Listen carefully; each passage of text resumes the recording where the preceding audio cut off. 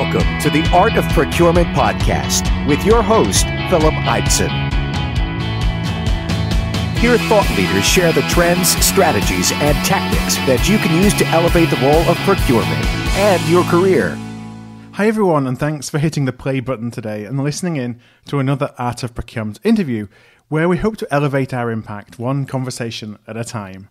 And today's guest is Jonathan O'Brien. So Jonathan is the CEO and a founding member of Positive Purchasing. He has over 25 years of experience working with household names around the world to help transform procurement capabilities. And Jonathan also works with executive teams to shape and implement procurement strategies while training, coaching, and developing procurement teams to perform and realize their potential. So many listeners may recognize Jonathan. He's the author of a number of procurement-related books, including the definitive guide to Supplier Relationship Management.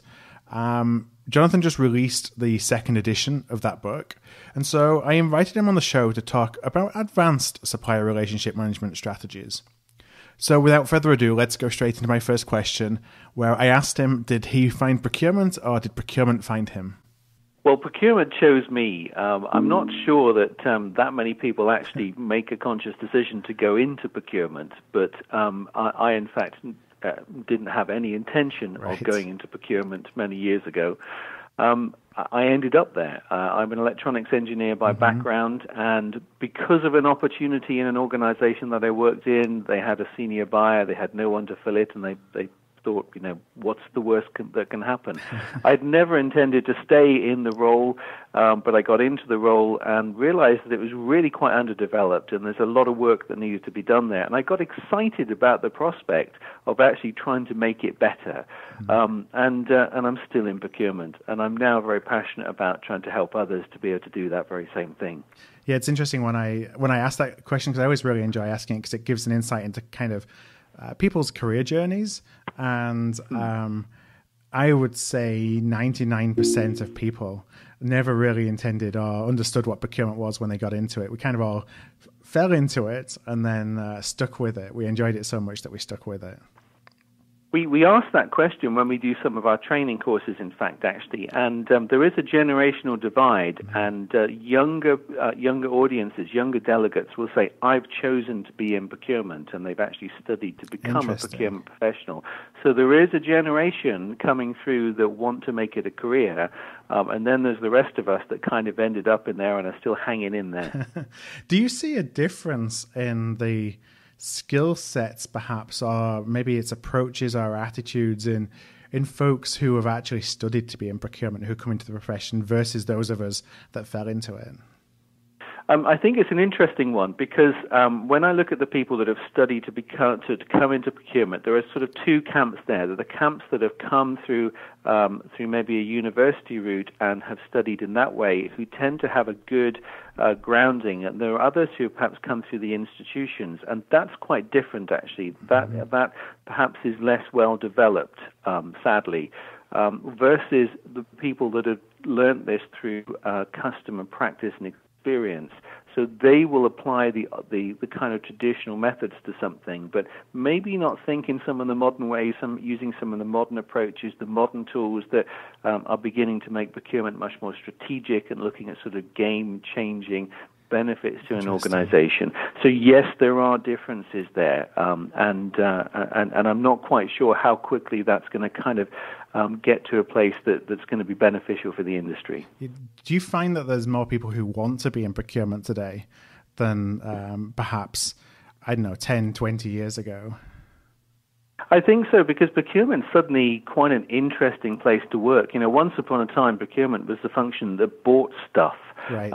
Or perhaps did tenders and contracts. And actually people are now saying, in forward-thinking organizations, they're watching the procurement team actually working at a strategic level, part of groups that are designing new things, that are innovating, that are developing things, and procurement are there, and they're working with suppliers, and they're traveling around, and they're part of the real action in the company. So that's quite exciting. So what we're seeing is people saying, well, hey, I want to be in that. it's almost as exciting as being in marketing. So I think you're kind of getting to this place where it's a really good place to be, and that's being recognized. Yeah, I think there's probably differences by geography as well. I'm sure, when you think about the maturity of the function, for sure in most of Europe, procurement is a relatively mature function now, and a lot of the rest of the world. And I think even, where I'm sitting at the moment in North America, it's still pretty much emerging in a lot of organizations. And so when you're in a lot of the universities here, it still isn't really talked about as a desirable function. Well, let me take that back. It's not necessarily not talked about as a desirable function. It's not talked about at all. So it's still, supply chain, perhaps marketing, HR, the glamorous career routes. And I think we've got a little bit of work to do to put procurement on the map in the States, at least. Yeah, and it's beginning. I think where it is on the map is if you go and work for, say, a big global pharmaceutical company or a big innovative tech company, that's when you see the difference. Mm-hmm. Whereas, we do a lot of work all over the world in this space, as you know. We'll go to some North American companies, and procurement's still contracting and tendering, and that's not glamorous. Yeah. Then you go to Latin America, you go to Asia, and actually procurement isn't even quite doing that. It's just trying to figure out how to get stuff through the door. So, big differences. But, we're on a journey here, and I think the next 10 or 20 years are quite exciting. So I just want to ask a little bit about some of your kind of beliefs and perspectives as you've kind of developed and progressed in your career. Are there some beliefs or are there some kind of ways of being that have really shaped the journey that you've taken? We've had the fortunate kind of track record to be able to work with lots of companies, lots of individuals, and to see lots of procurement organizations of different capabilities. I think the beliefs that have shaped that is actually it's all about people, and it's about enabling people. Clearly, you need process, you need tools, you need capability, you need to have the organization position, you need governance. All of those things are essential. But actually, if people don't get it, if they're not aligned, if they're not motivated, if they're not interested, then nothing much happens. Yeah. So all of the procurement functions that we work with, the ones that manage to get people interested, aligned, working together, doing similar things, those are the ones that really begin to drive change and make things different. And I think I would add to that, it's not just the people within the procurement function, because if it only lives in procurement, it doesn't really go very far. It has to be the people across the entire organization. So procurement has to become the concern of the whole organization. It's an organization-wide philosophy. And therefore, if the procurement function is just buying things and just contracting and tendering, it will never really be that. But if it's using strategic approaches like category management and supplier relationship management, then and it's touching all of the people who have relationships with suppliers or who are involved in buying, specification, or use of the goods and services, then it begins to be something that gains traction. Do you think, because it brings up an interesting question, that's always in my mind, in terms of our future role, and we've built a function around the act of procurement, I'd say over the last 20 years or so. And as we talk about integrating more with the business, do you see that there'll be a time when actually what we do isn't classed as procurement and a functional activity, but actually it's kind of rolled back into an organization, and what we're doing is helping the organization perform the act of procurement? Yeah, definitely. And I think one of the things that's going to drive massive change is how technology will drive a shift in how we buy stuff. So today, companies still need to buy a lot of things and manage a transactional piece, whereas actually the future in organizations that have very generic items, so take a healthcare company, a healthcare provider buying a lot of wound care or surgical equipment, surgical gloves, those sorts of things, for example. Today, those organizations will have deals, contracts, and will work to buy those things. Tomorrow, they will be sourced from an Amazon-type marketplace, a virtual marketplace that's just for that industry sector. And so all of that spend will just be taken care of using technology, and market forces will drive prices of generic items down to the best place in the market, and you'll have access to that, just like we do when we buy stuff at home. And then we'll be left with all the specialist stuff, the unique stuff. So I think procurement will become a much, much more strategic-looking function, looking at all of the other things that will enable the organization to be something different. So that shift is starting to happen now, and organizations are slow to adopt it. But that is the thing, I think, that will drive the biggest change in the next 10 to 20 years. Now, do you think that organizations should be doing, procurement organizations or procurement leaders should be doing whatever they can to kind of get themselves out from under a lot of that tactical and transactional work? And when I say that, I don't mean not supporting it. I just mean really accelerating the use of technology, bringing in guided buying, or having a lot more kind of marketplace tools available for their people, so that they become known as the organization that supports those more strategic activities. So it's kind of something that we're driving, as opposed to somebody else coming and telling us, "Hey, procurement, this is what you're going to do for me." Yeah, it's an interesting question, because if you go to any of the procurement trade shows or seminars at the moment, people are talking about technology as the enabler. Well, it's kind of got to be there, but that's not the thing that's going to drive the change here.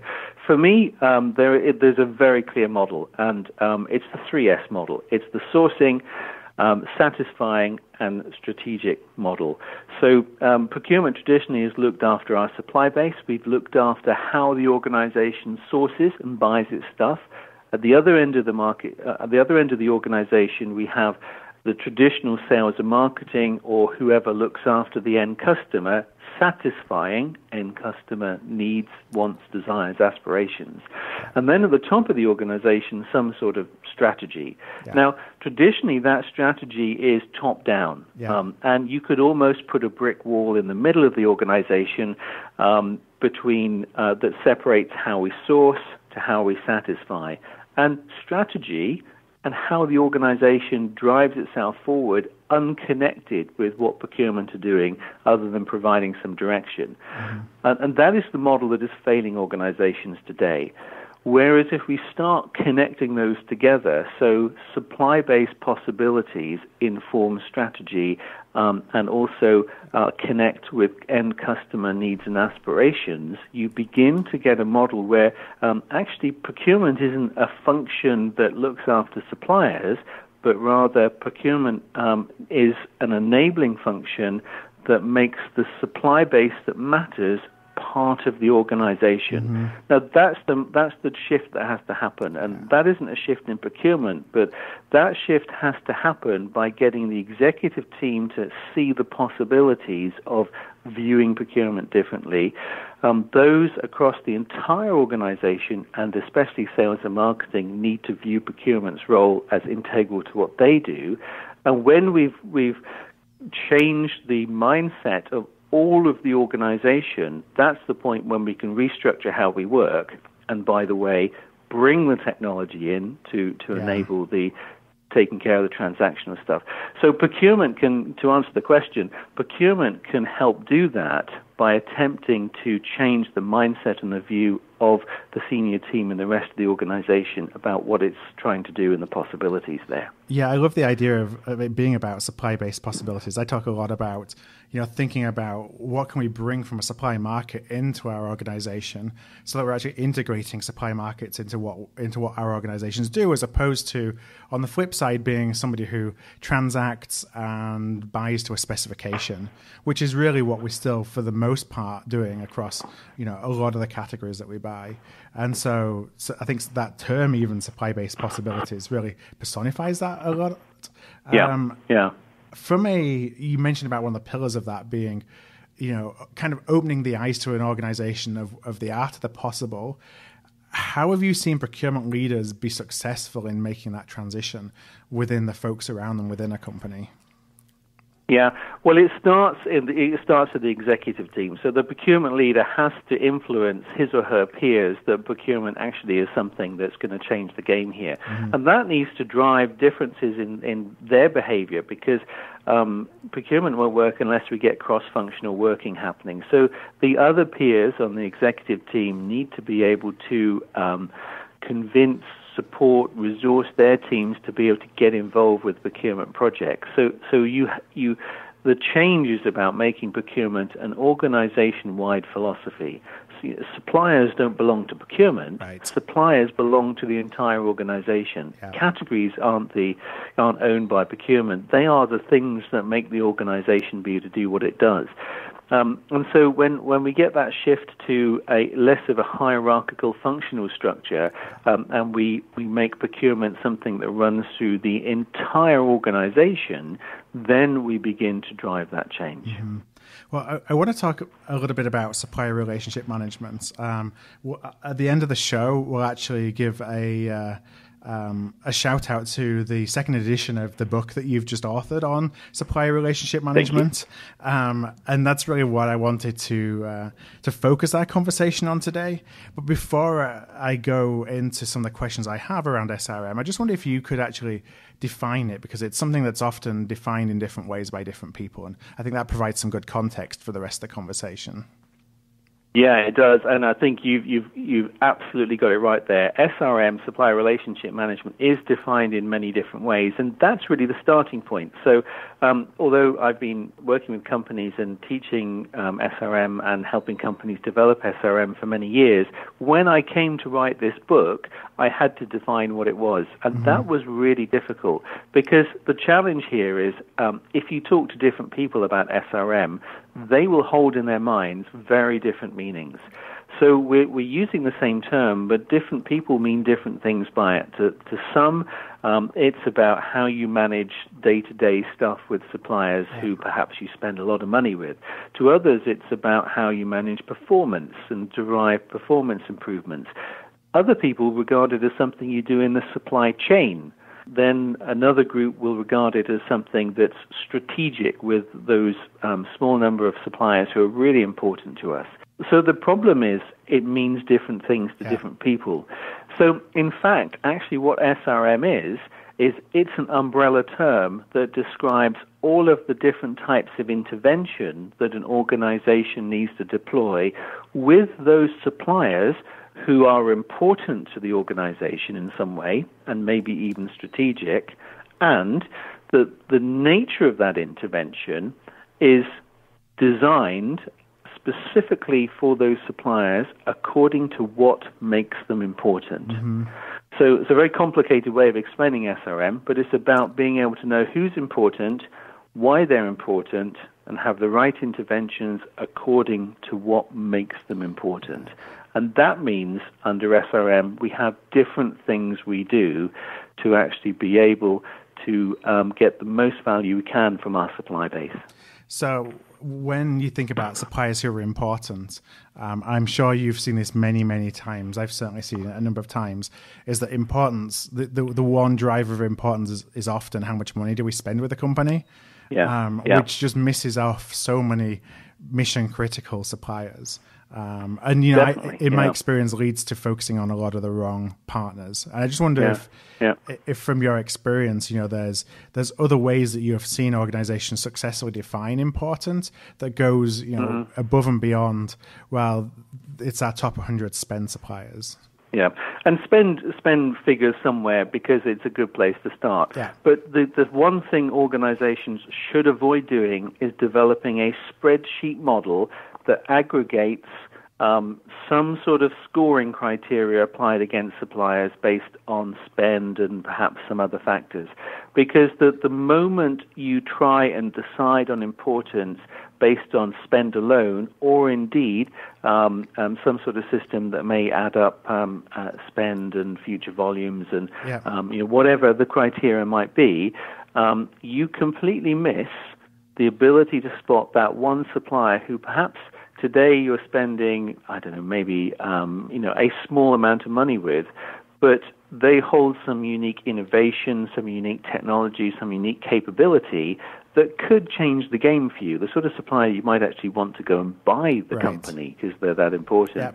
So traditional segmentation methods to figure out who's important just don't work. And any method that looks to combine different factors together and aggregate them just doesn't work. So one of the first things we do when we work with companies is we say, look, let's come away from that. Let's look at the other different factors that make a supplier important. And it's multidimensional. When we run workshops with this to help companies identify important suppliers, we don't have any fancy spreadsheet or algorithms to do it. We have big pieces of paper on the wall with graphics that consider multiple dimensions for any suppliers, and we have a team of people that move pieces of paper around a giant piece of paper on the wall till we get it right. So we maximize the brain power in the room in a very interactive session, and we find that that is the only way to look at the multiple dimensions and make sense of who is truly important to an organization. Yeah, what's interesting to me is when you do the more traditional segmentation models, you end up with suppliers who are important to, for example, finance, perhaps, because that's where the money is spent, but it's not that are actually important to the future strategy, the business objectives of the company, where you may be working on a new product, for example, and one small supplier who you barely spend anything with can be fundamental to the future success of the business. And you just completely miss that because you're just focusing on the bigger numbers. Definitely. And add to that the fact that organizations are still largely measured in terms of financial measures and financial success. And it's very hard to do something that then pushes against that and says, well, actually, let's look at the particular value the supply base can bring us that will help build competitive advantage, help strengthen our brand. Because you've got to be brave to be able to say, this isn't about money. Right. This is about being a leader in what we do. But then marketing have been doing this for many years, and now it's our turn to be able to say, let's take a risk on this because this could be big. Yeah, and there'll be some organizations where cost is the ultimate arbiter of success because they're in a very low margin business and perhaps have some financial struggles. But the vast majority of businesses, it's only one component of what will make the company successful, isn't it? Definitely. You mentioned when you talked about the definition of supplier relationship management and how encompassing it is. As you put that against the context of building an SRM program, is there such a thing as an end-to-end SRM program, or are you really looking at different elements that together collectively could make something bigger, if that makes sense? Because as I think of an SRM program, you traditionally think, well, it starts here and it ends there, but the way you defined it suggests it's not quite so black and white as that. Yeah, there are elements that are linear and have a sort of natural start and a finish. So developing a strategic collaborative relationship with a supplier that is strategic, that is a journey. You can start on that. You can figure out how the relationship should run. You can engage with the supplier. You can get joint working and innovation going with that supplier. And there's a series of things that you can do to make that happen. Whereas actually when we come back and look at the supplier who we have a range of important contracts with, perhaps high spend too, and that isn't a journey. That's we need something in place that manages that supplier ongoing to make sure we get the total value from that. Mm-hmm. And there are other little touch points where from time to time we might need to do something. So imagine a situation where a supplier we wouldn't normally want to intervene with starts underperforming because of some issue, and that issue could be significant to us. All of a sudden, we may want to temporarily measure performance, monitor performance, perhaps drive improvement, perhaps even go and help that supplier if it is significantly of interest to us, until that problem can be overcome. So actually, there's all sorts of different things that we do, and some of them are linear, some of them are constant, some of them are isolated activities. Do you see that the approach is different when you're managing direct spend versus indirect spend? I think it depends on the nature of the business, because the one thing about direct and indirect spend is it's ongoing in one form or another. So I think the challenges are the same. The context may be different, but actually it's the same. It's the same interventions that we're using. So I want to talk a little bit about.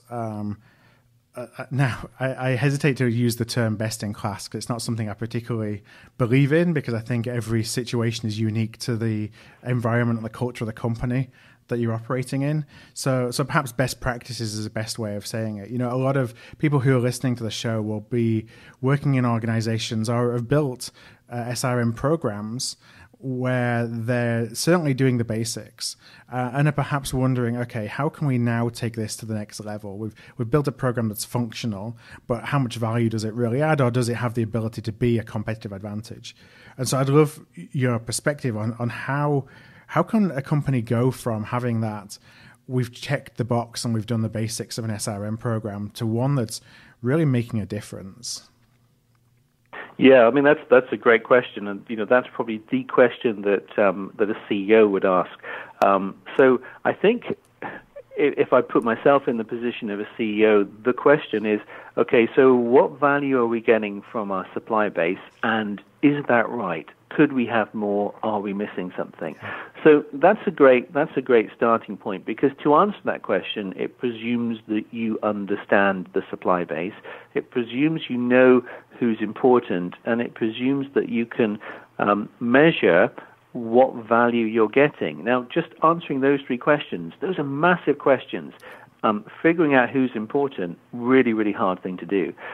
We run workshops with companies to figure out who are the important suppliers, and we've got an approach that allows companies to do it very rapidly. Other companies will pay big sums of money to big consulting firms to do the same thing. So that is a big deal. Being able to then understand the value that you're getting assumes that you've got mature ways of tracking benefits and beyond the financial benefits, and quantifying and agreeing what value there is there.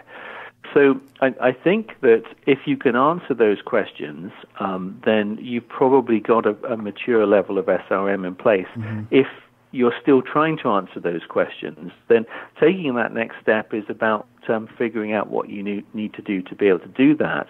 Because once you understand who the important suppliers are truly, then you can think about the journeys that you need to go on to put those different things in place. Mm-hmm. Now, the big caveat here is any organization only has so much resource. Yeah. So the error that companies make is they frequently, often design SRM approaches based on a set regime of interventions and actions. So the classic here is developing the supplier importance pyramid with the transactional important strategic suppliers, and then overlaying that with a set of rules that says we have maybe 100 important suppliers, and we're going to do quarterly business reviews with all of those. We're going to have an annual meeting with somebody senior. We're going to do scorecards, and we're going to put KPIs in place. That's the typical sort of SRM structure companies put in place. Mm-hmm. And then at the strategic level, it's much more. And if you take a step back, you say, okay, so that's 4 quarterly business reviews, 100 suppliers. We need a small army of people just managing our suppliers. And you become driven by the process rather than something that adds value. Yeah. A more grown-up approach, a more mature approach here is to say, well, look, we have this resource available to us. Which suppliers could we go and spend time with? And that's about making some big decisions to say, well, of the, say, 100 important suppliers, we really don't need to have quarterly business reviews with many of them because we don't have an issue, because things work well, but we do want to keep an eye on them. But then there's these other suppliers that we want to do something with. So it's about being able to develop unique approaches for each supplier according to their unique situation. Yeah. That's a bit scary because when when procurement starts talking about doing that, it's very easy to think that feels a little bit out of control, and shouldn't we be consistent here? But actually, that is the approach that allows us to really, really get to the next level when we talk about SRM. So it's interesting that in terms of one of the things that kept coming to my mind as you were talking there was the kind of trade-off between process and people. We like to have the process in place because we can drive consistency, and yet you need the people to be able to execute it in a way that it becomes more than just a process. How have you seen, or how do you advise companies to kind of think about scaling that, where you talked about not necessarily having all the rules that we may have in place, so then it becomes very, individualized. It's very much down to the ability of the person. How can we scale that? So we talk about the orchestra of SRM, and we compare SRM to an orchestra where, just like in an orchestra, you have different sections, and those different sections play according to the music that's being played. So each piece of music is unique, and the sections will come in and come out accordingly. Within SRM, we have different sections. We have supplier management, we have supplier performance measurement, we have driving improvement and development for suppliers, we have supply chain management, and we have strategic collaborative relationships for the critical few. And actually, each one of those is a section of an orchestra. Each supplier has its own unique piece of music, and if we get the segmentation right, what we're doing is we're figuring out the music for that supplier. So when the orchestra plays, if we have a supplier that we just need the stuff to turn up to be fulfilled, we're doing day-to-day contract management because they're important to us. Maybe we have a supplier who's underperforming, or we have a critical need to make sure something meets a particular specification. So we put a measurement regime in place.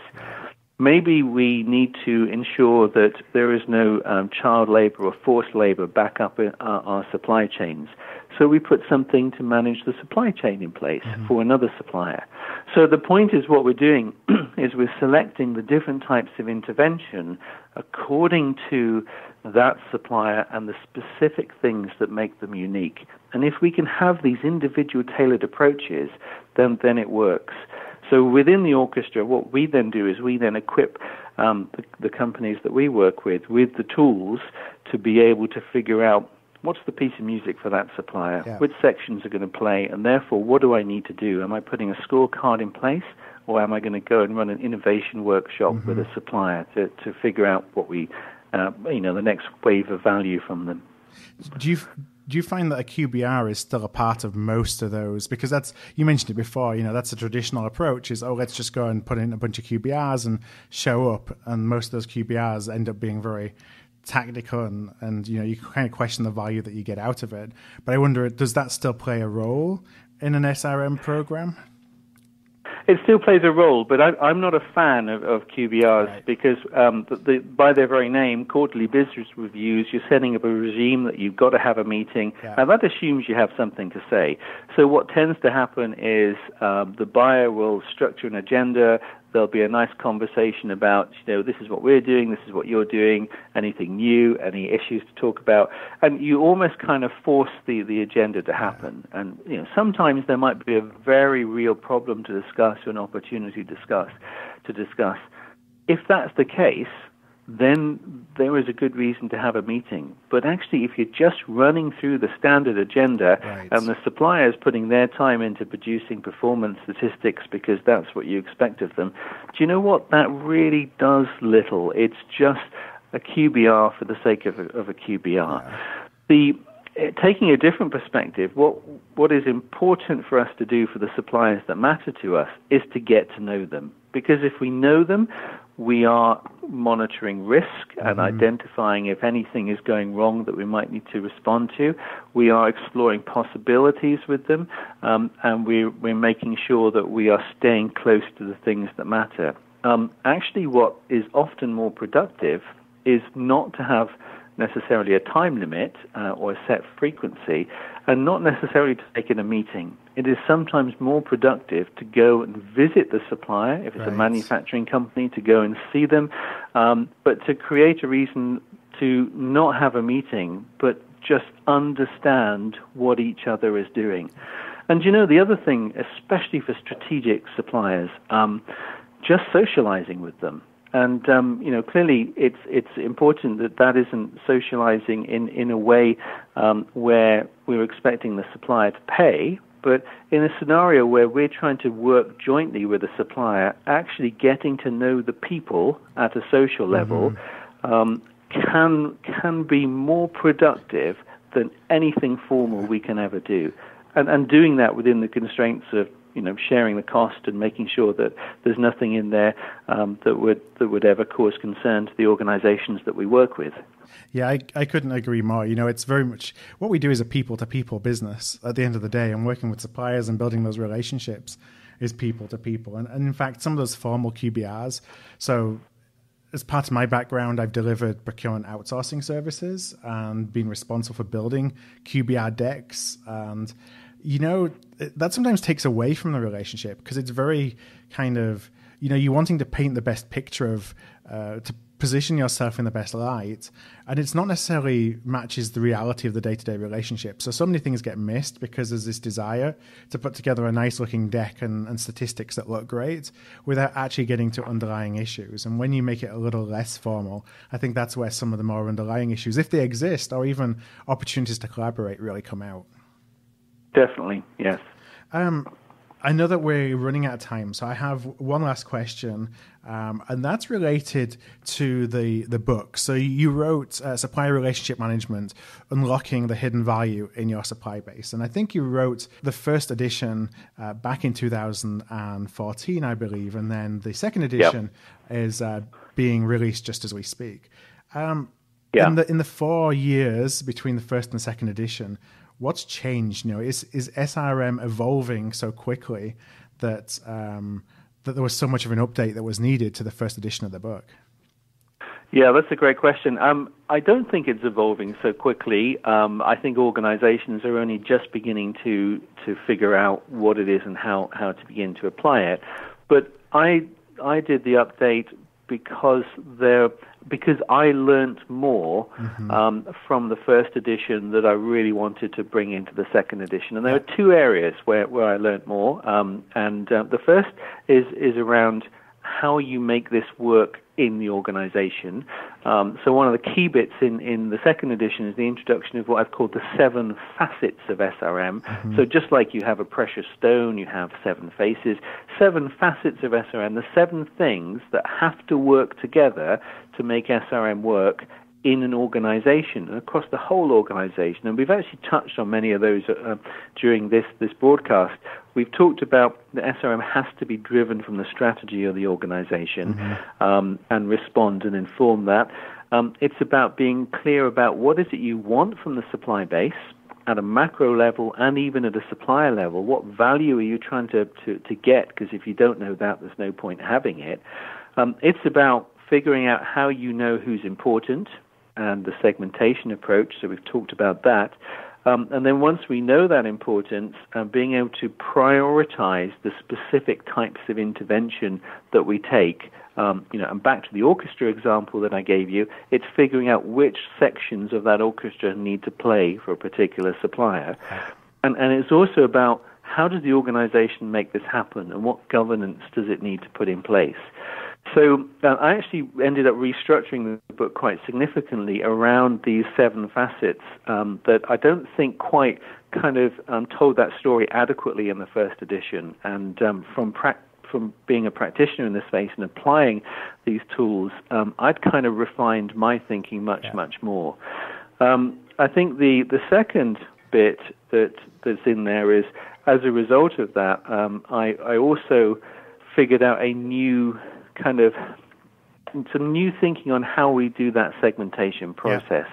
And getting that right is so important. And providing some practical tools that organizations can actually use, because it's the one thing that organizations seem to struggle with. How do I decide who's important? So those are probably the 2 major changes, and everything else as I went through was absolutely relevant. So really it's about making it more kind of implementable. Yeah, interesting. Well, if listeners are interested in finding out a little bit more, if they want to check out the book, if they want to connect directly with you, where are some places that they can find you? Okay, so there's a number of ways to find me. Probably the best place is to visit our website, which is positivepurchasing.com. From there, you can connect with me directly, connect with me on LinkedIn, and the book and all of the 4 titles that I've written are out there through Kogan Page on their website, available via Amazon, and there are different translations of these books available as well. So positivepurchasing.com. Okay, so what I'll do is I'll include the links to positivepurchasing.com. I'll include links to the books as well in our show notes page for today's episode. That's going to be at artofprocurement.com/positive-SRM. That's artofprocurement.com/positive-SRM. Jonathan, thank you so much for joining me. You're very welcome. It's been a pleasure. Thank you. Thank you. Thank you for listening to another episode of The Art of Procurement. To find an archive of all past episodes, you can go to artofprocurement.com/episodes. And to ensure you never miss another show, go to artofprocurement.com/subscribe.